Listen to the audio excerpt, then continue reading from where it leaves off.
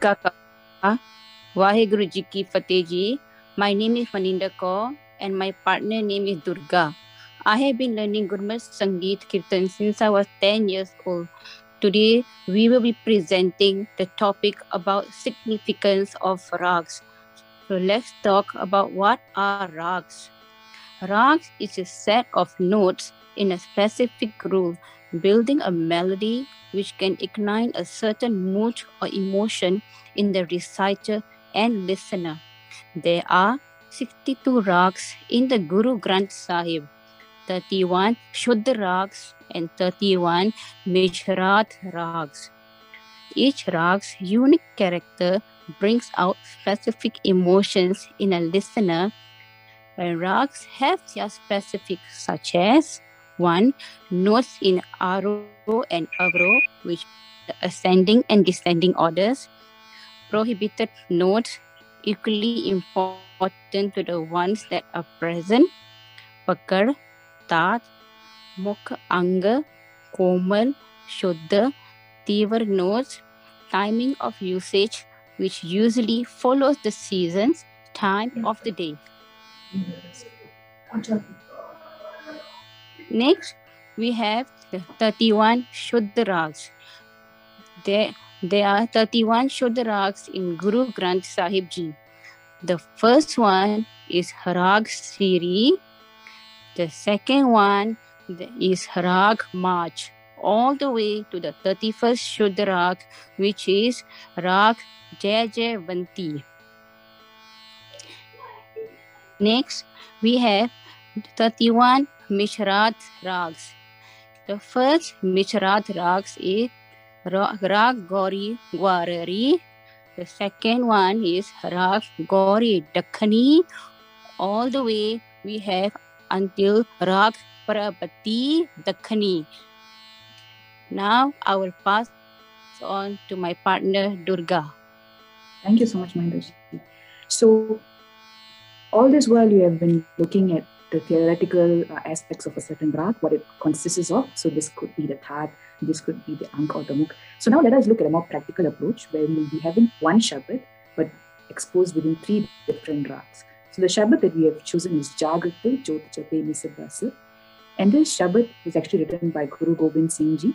Now while listening to the 3 variations of the 3 rags that we are about to show you, please try to perhaps make a conscious decision and an effort to feel the difference between the 3 variations. So was there a different emotion that you felt during each variation? Was one variation more relatable? Was it more emotional for you? Or did you prefer the sound of a certain rag? And lastly, were you able to identify the difference between the notes? So firstly, we have Rag Bilaval. Rag Bilaval is a rag that is usually sung in the morning, and it conveys the emotions of great happiness that comes from having attained the goal. It might not necessarily have a certain reason, or it could have a certain purpose, but sometimes you just feel like laughing out loud, you feel happy for no reason at all, and this is the rag that would convey such an emotion. And let us now look at the song.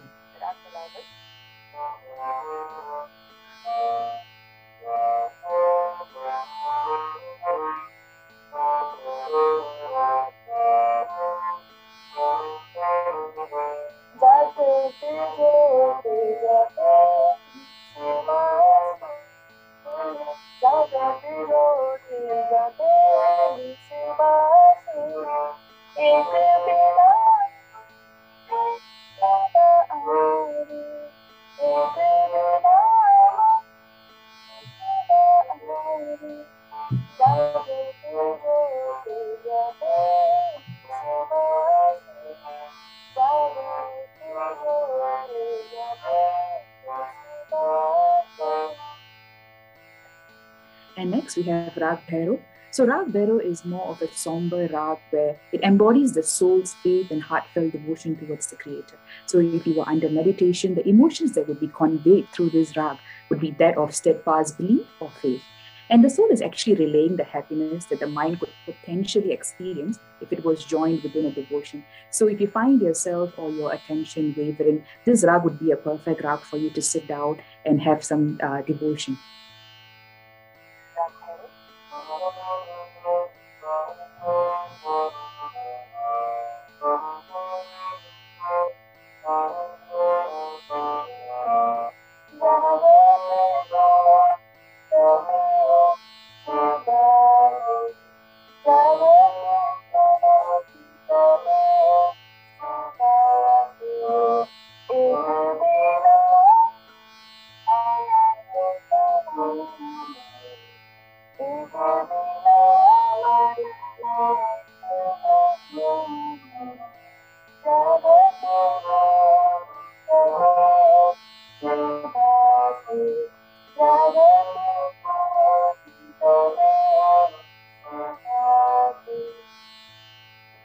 And the last rag that we have today would be the rag Tukari. So the form of Tukari is that of a silently sitting yogi. And in the nature of this rag, you can see the pangs of separation. So there are highs and there are lows. Even though there is no reference to this rag in any ancient, medieval or contemporary text, and neither have there been any references in Indian music or from any musicians in any Taranas, it is believed that Guru Nanak Dev Ji composed this rag. So it's something that is very personal to the Gurmat Sangeet.